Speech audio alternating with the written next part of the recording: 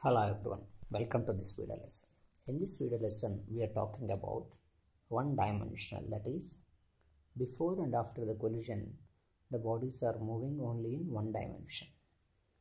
Elastic collision, that means both momentum and kinetic energy is conserved in the case of a collision between the bodies of one having a very heavy mass who is in the state of motion and is hitting a lighter body that is in the state of rest. So the scenario is like this. There is a very big body, mass m1, moving with a velocity u1.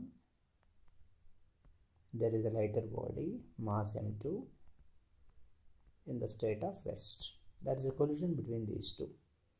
We want to know what happens after the collision, that what is the velocity acquired by the first body, heavy body, and the second body, that's a lighter body, after one-dimensional elastic collision. To know this, first of all we need to know the equations for the velocities of the bodies after one-dimensional elastic collision. We have derived it in the previous video lesson. If you don't know this derivation, please go through and learn the derivation. Just for to avoid a repetition, I am not doing that here.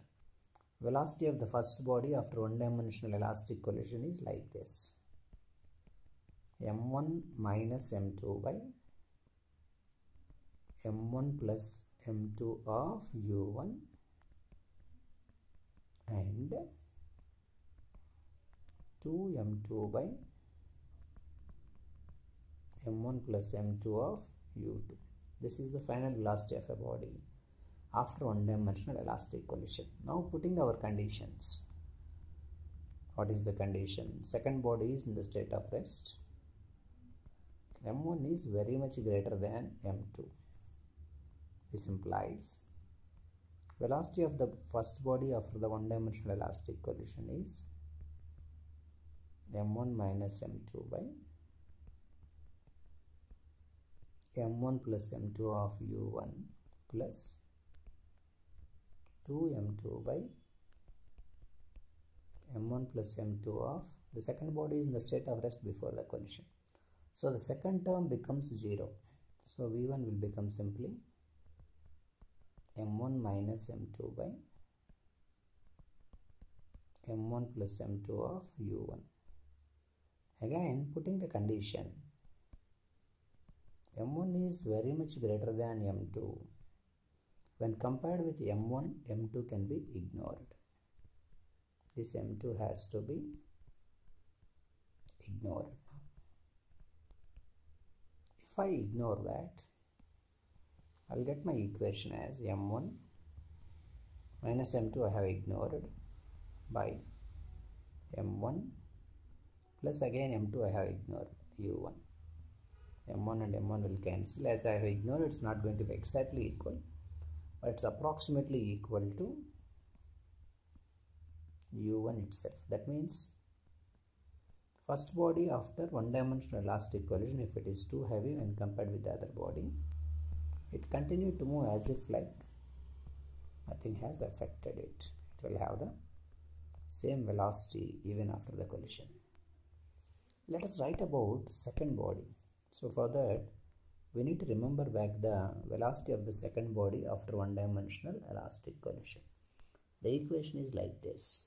Velocity of the second body is 2m1 by